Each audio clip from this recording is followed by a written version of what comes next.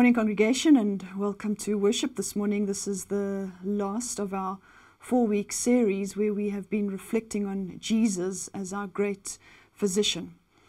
And so as we come into the Lord's presence this morning, I invite you to join with me as I read from Psalm 9, the first 2 verses.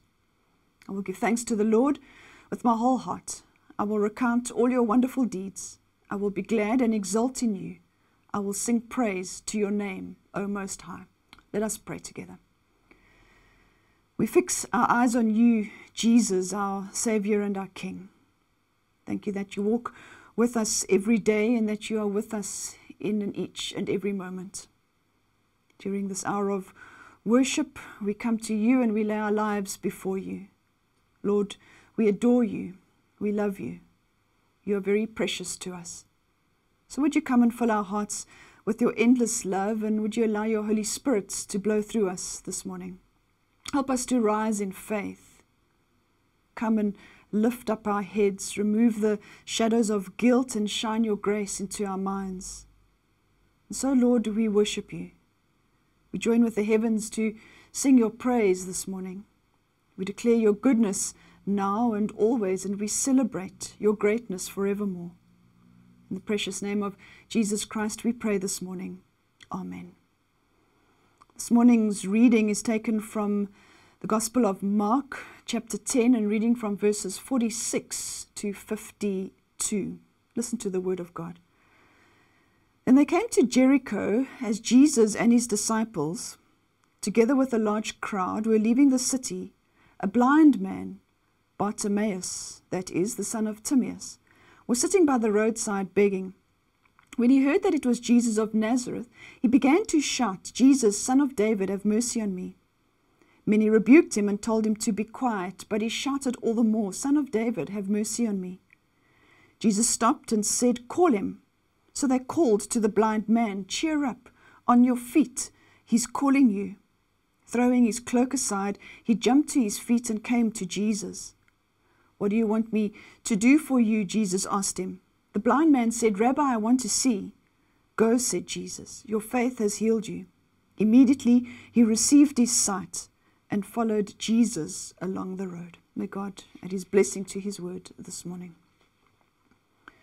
To be blind is to live in total darkness. You're unable to see the movements of plants or trees, nature of people. You cannot see animals or flowers, the ocean, the sky, the land. You are not able to see the joy in a smile or the tears in the eyes of someone else. Sometimes we say, "It was so dark I could not even see my own hand in front of my face." For some of us, that may be our only experience of what it may be like to be unable to see. Jesus and his disciples were passing through Jericho on their way to Jerusalem to attend the Passover. And thousands of people would have been on the roads that day, and so Jericho was jam-packed with people. And in the midst of all this hustle and bustle sits a man by the name of Bartimaeus begging for money on the side of the road. According to historical sources, beggars were a common occurrence in most towns. And anyone with a crippling disease or disability was at a severe disadvantage and was usually forced to beg. But Jesus passed by that day and offered new life to blind Bartimaeus. So what can we learn from this miracle story about how to receive new life from Jesus, our great physician? Firstly, we learn from Bartimaeus that he was persistent. He was sitting on the roadside, listening to all the conversations of the passers-by on their way to Passover in Jerusalem. And then he hears that Jesus is there, and because he's so desperate to escape from his world of darkness, he shouts out to Jesus, "Son of David, have mercy on me." The crowds, interestingly enough, were annoyed with him, and so they tell him to be quiet. But Mark tells us he shouted all the more, because nothing was going to stop him from coming face to face with Jesus. He was desperate to have an encounter with Jesus. It was that desperation in his voice and that deep desire in his heart that must have caught the attention of Jesus that day. And surely in our lives too, and in our hearts, when we too are desperate to encounter Jesus, like blind Bartimaeus, Jesus too will stop and call out to us when he hears that desperation. It's that hunger, that determination, that longing within us to encounter the life-giving Jesus Christ that compels us to remain persistent as we call out or shout out to Jesus. Bartimaeus was determined to meet the one person, the great physician who could heal him of his blindness. So he calls out to Jesus, and in spite of all the noise around him, Jesus hears him. And Jesus stops, Mark tells us, and Jesus calls him. It should not really surprise us, because Jesus always hears people when they call out to him, no matter where they are, no matter where we are, at home, at work, in the car, in a hospital bed, or in church. When we call out to Jesus in prayer, he hears us. We all know that the Christian way of following Jesus is not always easy. Discipleship is hard work, and it demands a life of discipline as we are followers of Christ. And part of that discipline, other than reading our Bibles and attending worship on a Sunday, is to come to God in prayer in a consistent and a persistent way. Part of that discipline is to keep knocking and to keep asking, to keep on praying, to keep on calling out to Jesus. Bartimaeus remained persistent until he got to encounter Jesus.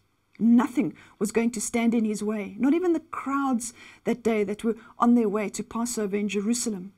Not even his blindness was going to stand in his way. Absolutely nothing was going to stop him from meeting with Jesus, his great physician.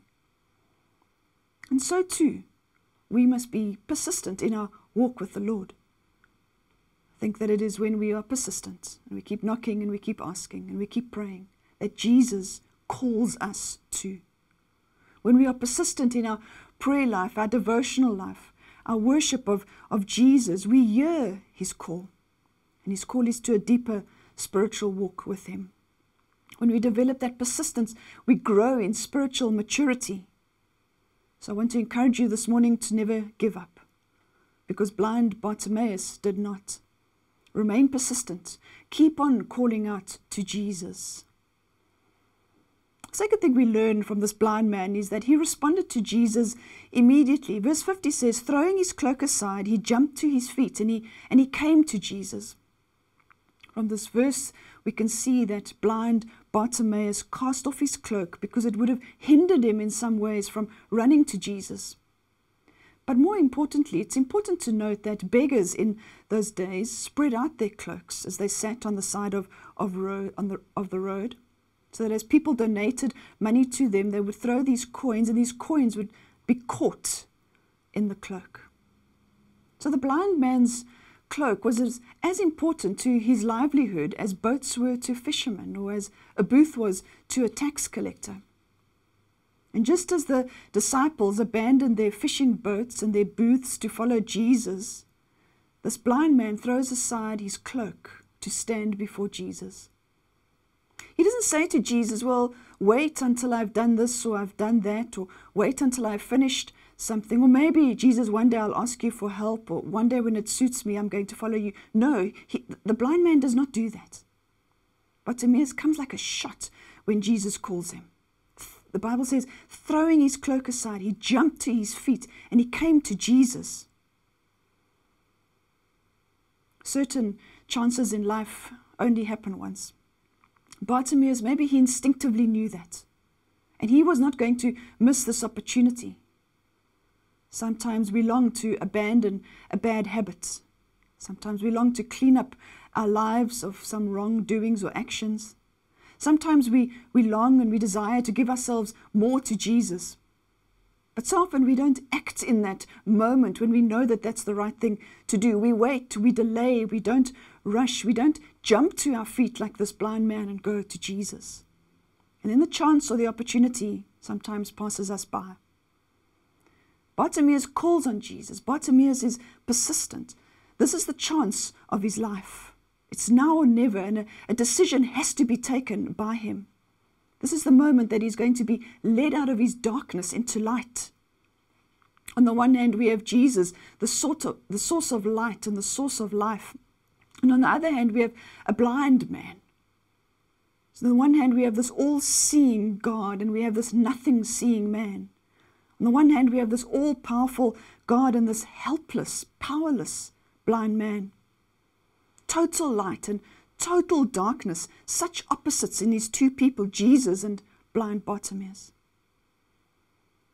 But like Bartimaeus, if we want to receive from Jesus, we need to develop that same sense of immediacy, to jump up and to run when he calls.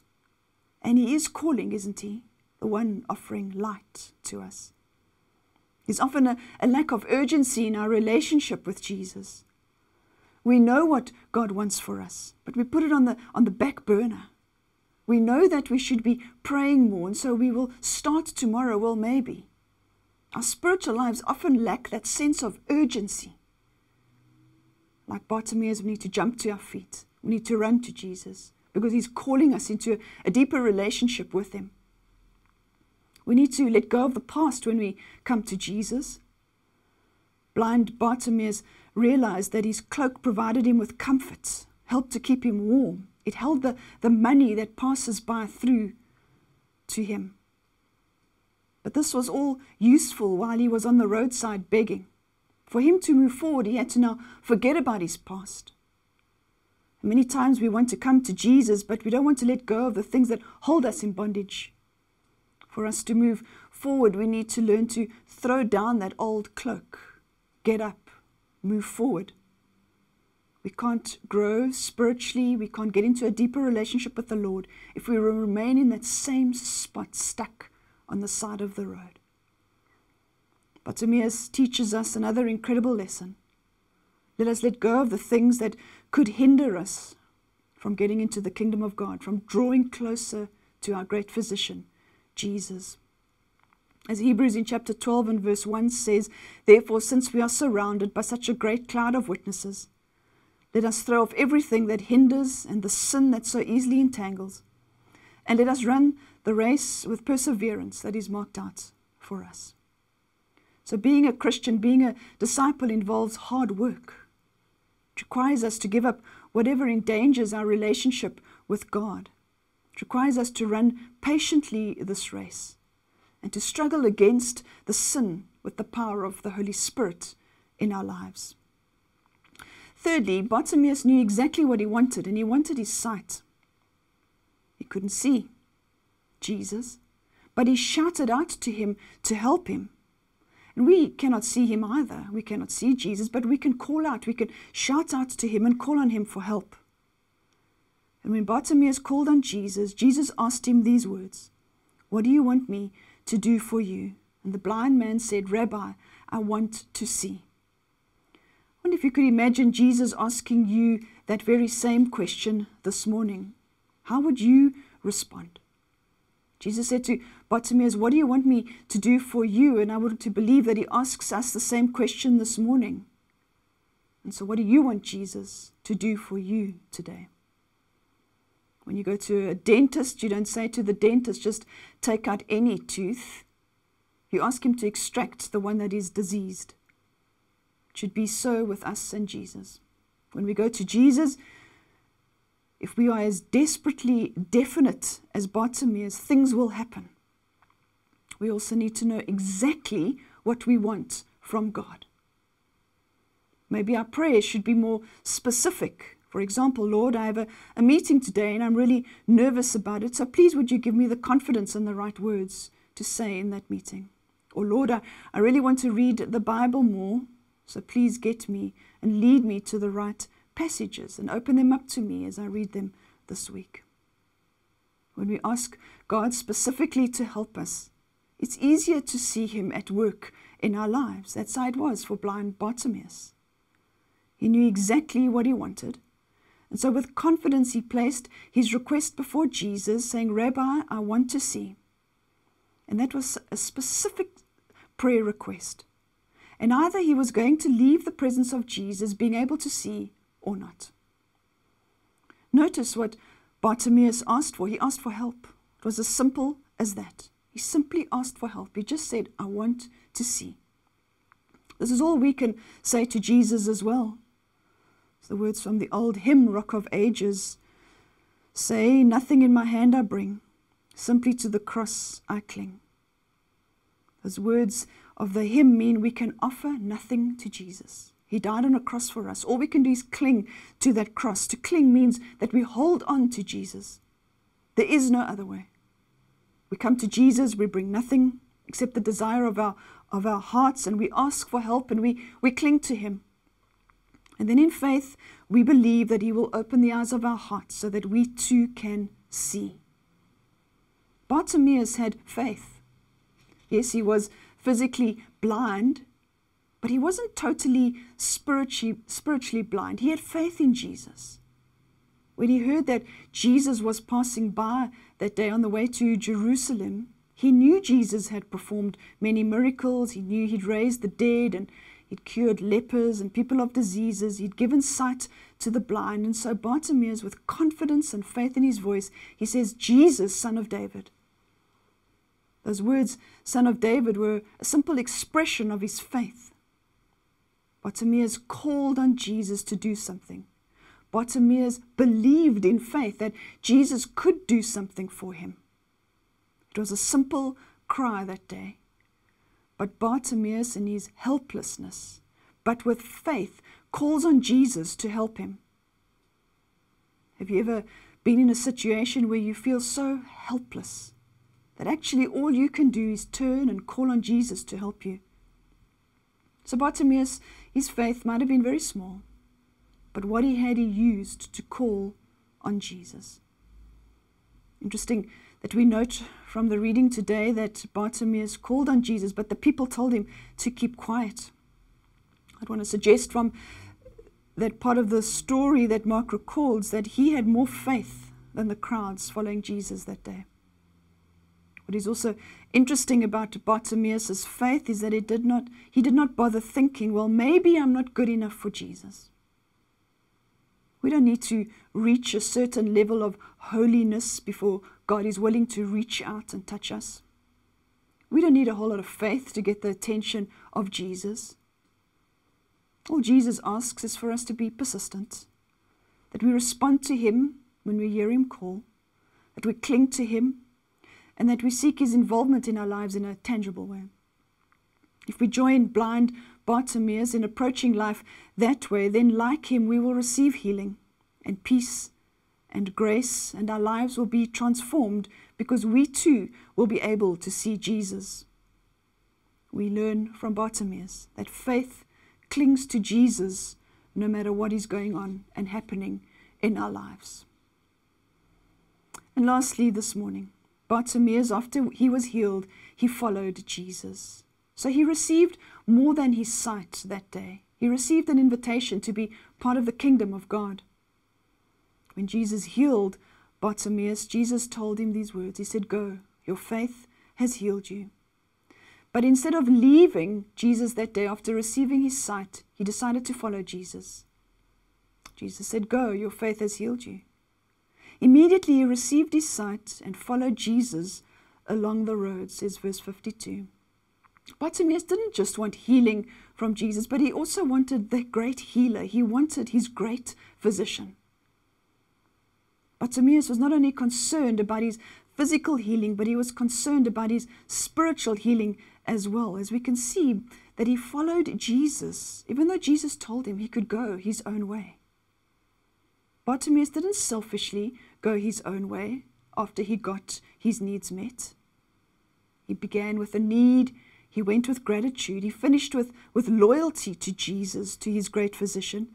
And that, I think, is the perfect summary of the stages of discipleship, of what it means to be a disciple of Jesus. We come with a need to be saved by Jesus. We are grateful for that. And then we serve him and follow him. We remind you again of what verse 52 says. Immediately he received his sight and followed Jesus along the road. So this formerly blind man was now one of the disciples of Jesus. And he used his sight now to follow Jesus along the way of discipleship. Let's remember Jesus was going to Jerusalem to celebrate Passover, and then he would soon go on his way to the cross. So Bartimaeus followed. I mean, what other way would he want to go, really?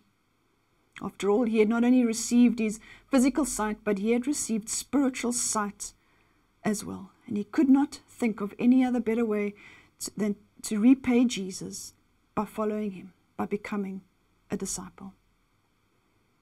Jesus, the miracle worker, gave Bartimaeus his sight. Jesus led him out of darkness into his glorious light, but he led him into spiritual light as well. Today there are many people in the world that are spiritually blind. Spiritual darkness is separation from God, and that means no life, no hope, no light, darkness. And nobody should be living in darkness. Everyone should desire to enter the joy of the light that only Jesus can give. Living with God always begins with receiving healing and a new life from him. This is, of course, what the story of the healing of blind Bartimaeus is all about. The spiritual healing, the life from him, from his great physician. Amen. Let us pray together.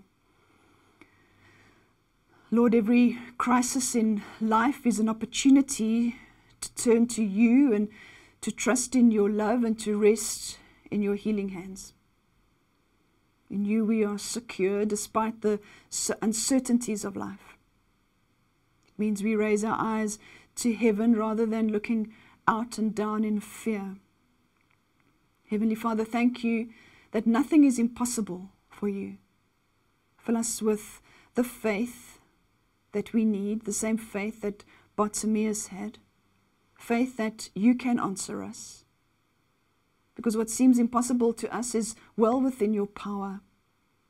You are the God of the impossible. Your name above all names. Your power is unlimited and your strength has no end.